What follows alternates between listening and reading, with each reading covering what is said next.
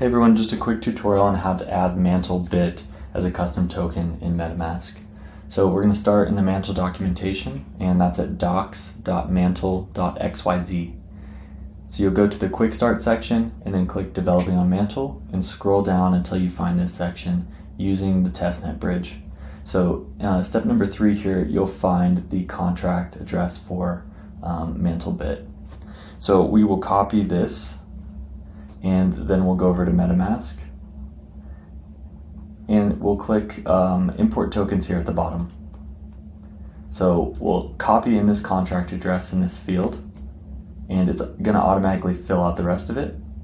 Click add custom token, and then you'll see if you've got tokens in your wallet prior to adding this as a custom token, you'll see the balance here. I don't have any in this wallet, so it's going to be 0. So import tokens, and there it is. So now when we go to our wallet, we can see bit here as well. Hope that was helpful.